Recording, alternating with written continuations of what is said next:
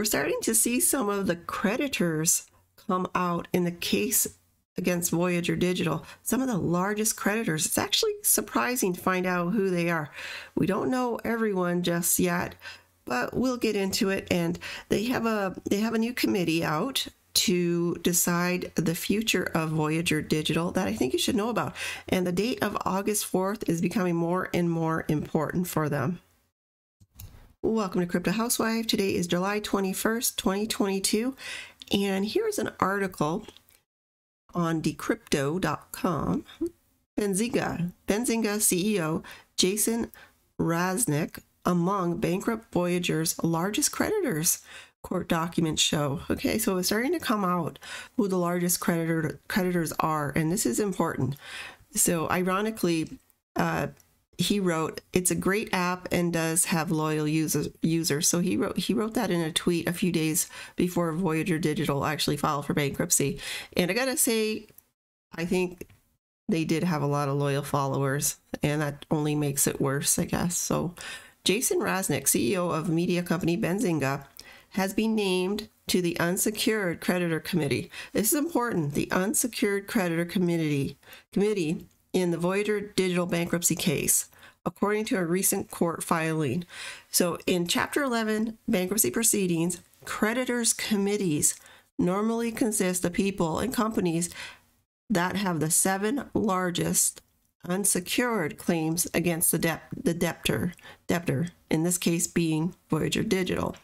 All right, it's a big role. One of the committee's responsibilities, now this here is going to change things up, is to come up with a plan for how the business will be reorganized, without which the case cannot be concluded, or decide if the company should be liquidated. So we don't know what's going to happen still to this company, but you'll know who is going to be behind thinking up the strategy. It'll be the unsecured creditors, the largest ones, the 7 largest ones. It should be anyway. So notably, a virtual court hearing on August 4th, 2022 at 11 a.m. Eastern Time will determine how long customers and creditors have to submit proof of their claims against Voyager.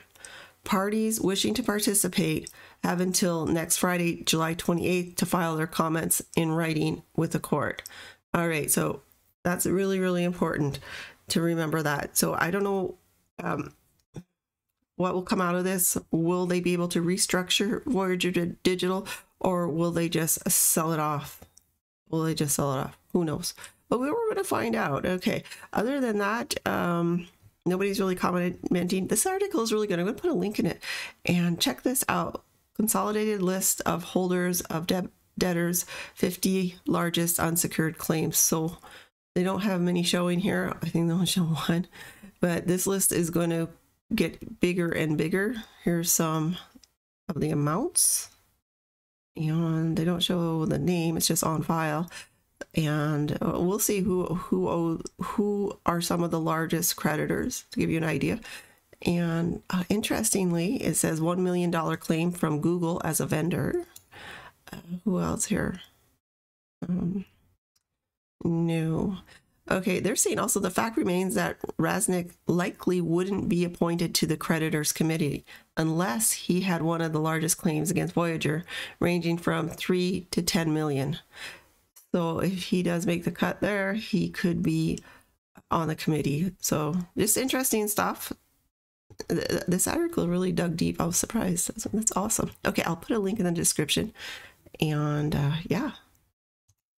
So remember, none of this is financial advice. Please subscribe to my channel, hit that like, and I will keep you guys notified on the latest Voyager Digital news. So hit that bell. You'll be notified when my next Voyager Digital video comes out. Have a great day, folks, and I will catch you guys in the next one. And thank you again for watching. Bye-bye.